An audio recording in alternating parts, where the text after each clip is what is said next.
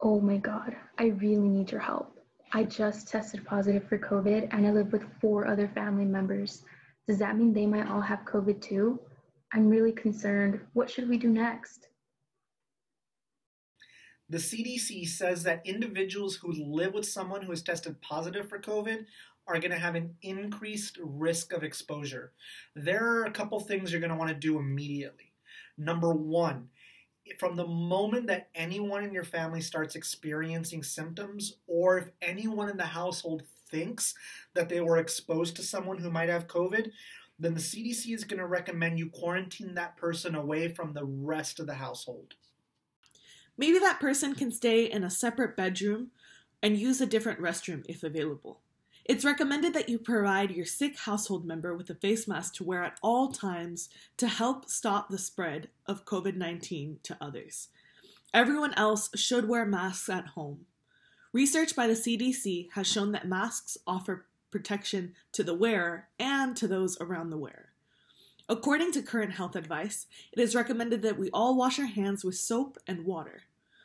Use disinfecting liquids to wipe down shared surfaces, and don't share items like utensils, bathroom towels, or anything else. Keep doing this until you are sure that no one has COVID.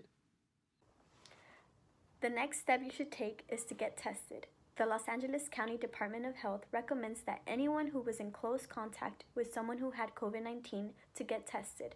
So in this case, make sure everyone in your household gets tested. The good news about getting tested is that there are plenty of free sites near your home. How do I sign up for a COVID test? If you are connected to a student who is enrolled in LAUSD, all you need is their student email and ID to sign them up for a free test. Those are done at LAUSD locations. You can go onto your student or parent portal or the LAUSD page. They will schedule testing for all household members of an LAUSD student. Another option is to get tested through the County of Los Angeles. They are providing free COVID-19 testing to all LA County residents, whether or not you are experiencing COVID symptoms. The test is free, whether or not you have insurance.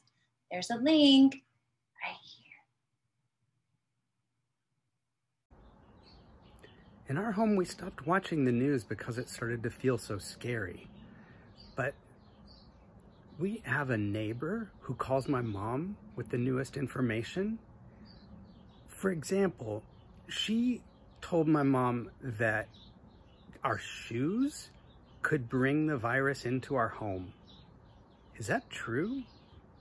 According to the CDC, the likelihood of COVID-19 being spread on shoes and infecting individuals is very low. As a precautionary measure, particularly in homes where infants and small children crawl or play on floors, the CDC recommends you consider leaving your shoes at the entrance of your home. This will prevent contact with dirt or any waste that could be carried on the soles of your shoes. My mom is an essential worker, and she's been coughing a lot lately. She says her throat is a little scratchy too, but she thinks it might be just a regular cold, so she doesn't want to get tested until she feels worse. How do you know if you need to get tested? Based on the LA County Department of Health's recommendations, your mom should definitely go get tested immediately. You should also wear masks and have her isolate as much as possible inside the household. Which reminds me, the LA County Department of Health also recommends you get tested if you meet any of the following criteria. Have symptoms of COVID-19 like a cough, body aches, fever, etc. Were in close contact with someone who has COVID-19 in the past 2 weeks. Are an essential worker with frequent contacts with the public. Don't have any symptoms but believe you may have been infected. I don't have internet access at home.